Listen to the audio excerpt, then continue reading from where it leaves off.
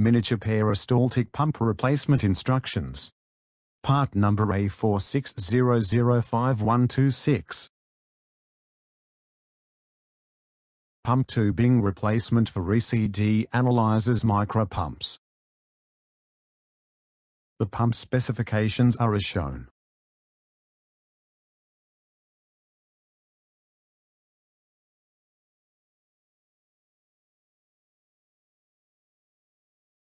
The peristaltic pumps are located in the liquid enclosure. Before proceeding with the tubing replacement, read the reagent's MSDS. Use extreme care with any reagent spills during tubing replacement, and wearing protective clothing, gloves, and eye protection is highly recommended. First, stop the analyzer in standby. Then, open the liquid's enclosure and disconnect the reagent's inlet line from the miniature pump. Use extreme caution with any liquid spills. After this has been completed, and using manual mode, activate the peristaltic pump for 10 seconds. The pump will suck air, and the internal tubing will be cleared of any liquid. First, disconnect the outlet tubing, and use extreme caution with any liquid spills.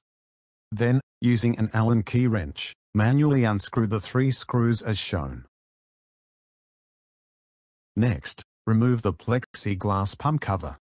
Then, remove the 3 black rollers and the used tubing. Disconnect the pump tubing from the inlet and outlet fittings. Properly discard the old tubing. Next, insert the new tubing onto the inlet and outlet fittings. Now, insert the fitting and position the tubing all of the way into the pump head body. Using manual mode, activate the peristaltic pump for 1 second. And insert 1 roller at a time, onto the free position, where the roller is not in contact with the tubing. Repeat this for the 3 rollers. The next step is to place the plexiglass cover back onto the pump. Then secure the cover back on, with the 3 Allen screws with your Allen key wrench. Using manual mode, activate the peristaltic pump for 180 seconds, which is 3 minutes, to settle the tubing position. After this has been done, reconnect the outlet tubing of the pump. Reconnect the reagent intake tubing to its container. Again, using manual mode, activate the peristaltic pump for 45 seconds to prime the pump. Repeat these steps for each additional pump that requires a tubing replacement.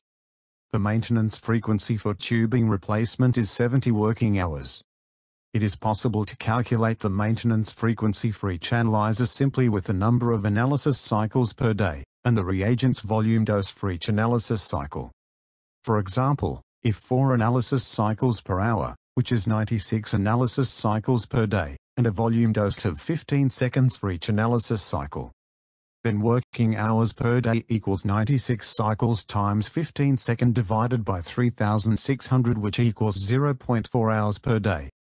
So the maintenance frequency equals 70 hours divided by 0.4 hours per day, and that equals 175 days. So maintenance every 175 days for this example. Contact ECD analyzers for questions and solutions to your liquid analytical requirements. Our technical experts and worldwide sales representatives are available to assist you. Thank you.